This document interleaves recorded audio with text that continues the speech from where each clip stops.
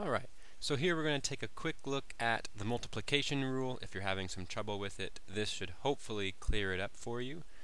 You want to use the multiplication rule when you have two functions multiplying each other. So here we have g of x equals the square root of x times the sine of x. So I'm going to start by simply rewriting that square root of x. It'll be much easier if we think of that as x to the 1/2 times sine of x. And so hopefully you can see that this equation, this function, actually has two parts. It has x to the 1/2 and it has sine of x. So we sort of have our first part over here and our second part. Both of those are functions and they're multiplying each other, so we have to use the multiplication rule. So to start that off, we're going to be taking a look at the derivative here, g prime at x equals, the way you start the multiplication rule is you take the first and you take the derivative of it. So we'll have the power rule here, 1/2 x, and then 1/2 minus 1 is negative 1/2, times the first, or times the second, sorry, which is sine x. So we have the derivative of the first times the second, plus the derivative of the second now, which is sine of x.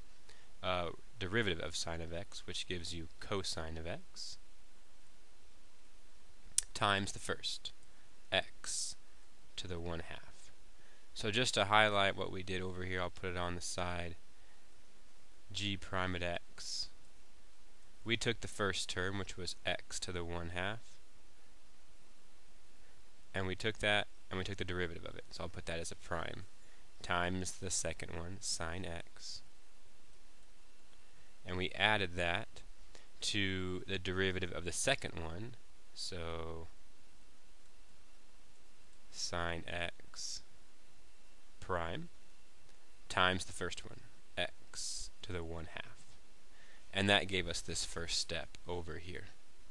There's quite a bit that can be simplified here, I believe. So g prime at x equals, I'm going to turn this back, the first term, back into a square root and actually a fraction, so that will be 1/2 square roots of x. Actually, I could do more. The sine x would go on top, wouldn't it? So we'll erase that and put sine x on the top, plus, now the second one is going to be square root of x, put that in front of the cosine of x. And it's an addition problem. We can probably convert this into one fraction. So we need a 2 square root of x as our denominator.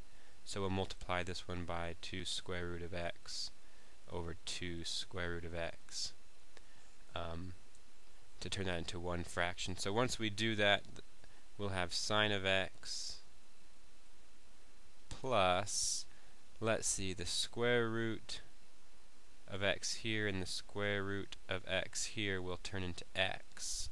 So that will be 2x cosine of x over the denominator 2 square roots of x. And I believe that is as simplified as you can go on that one. So g of x, g prime at x equals that right there. I hope that helps you clarify any troubles you may have had with the multiplication rule for taking the derivative of a function.